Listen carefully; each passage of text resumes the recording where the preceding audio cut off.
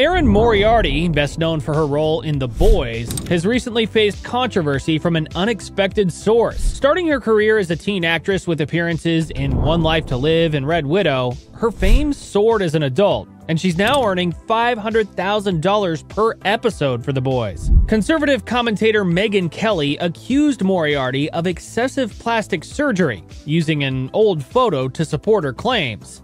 And the internet has been going crazy. In response, Moriarty denied the allegations, pointing out that the photo had been taken after a makeup session and edited with a filter. She also argued that Kelly had used an outdated photo portraying her before her weight loss. To set the record straight, Moriarty shared a recent unfiltered photo of herself, showing her real appearance. Frustrated by the controversy, she announced her decision to quit social media to avoid further turmoil. What do you guys think about the whole situation?